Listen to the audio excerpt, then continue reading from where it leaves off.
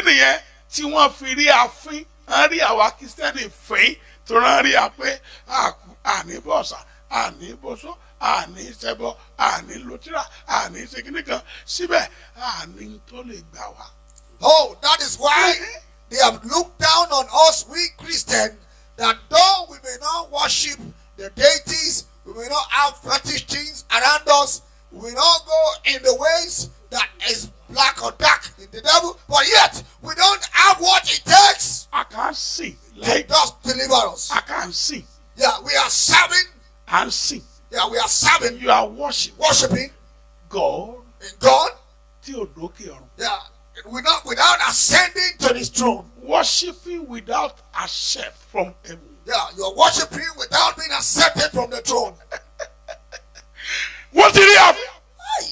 They look down on us. Somebody if they could see 10 people, that if it calls fire falls.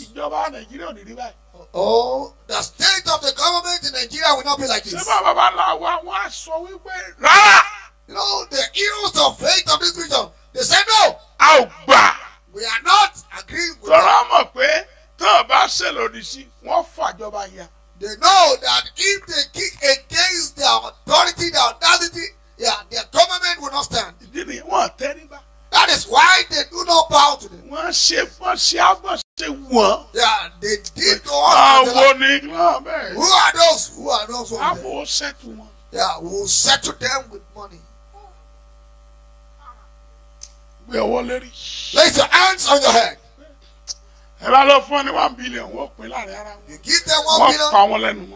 They share it among themselves and they keep silent. We, the children of covenant, we, the children of the lion of the tribe of Judah, they know.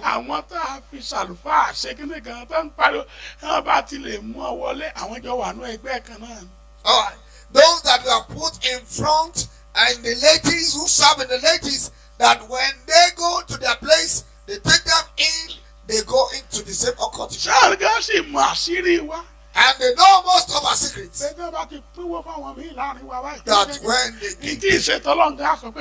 when they tip some of us, we begin to see the wrong visions and say we are talking in God. How will they respect us? By the grace of God. There are still Joshuas in this church. Place your hands on your head. The time of Joshua. Joshua. We have ended that era. Receive the circumcision of your heart before you go.